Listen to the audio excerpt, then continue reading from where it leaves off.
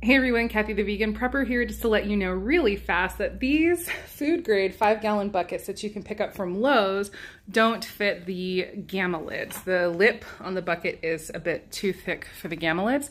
I thought that I would give it a shot because they're only $5 each, and I thought I would try to save a little bit of money, but yeah, they just don't work with what I have. So I am going to be returning these and getting ones, I think, from Home Depot that are a little more expensive, that look a little bit more like the ones I normally get from Azure Standard, which I couldn't get because they were out. But it was kind of funny because I was at Lowe's and the guy was like, you better get these buckets while you can because people are buying them up.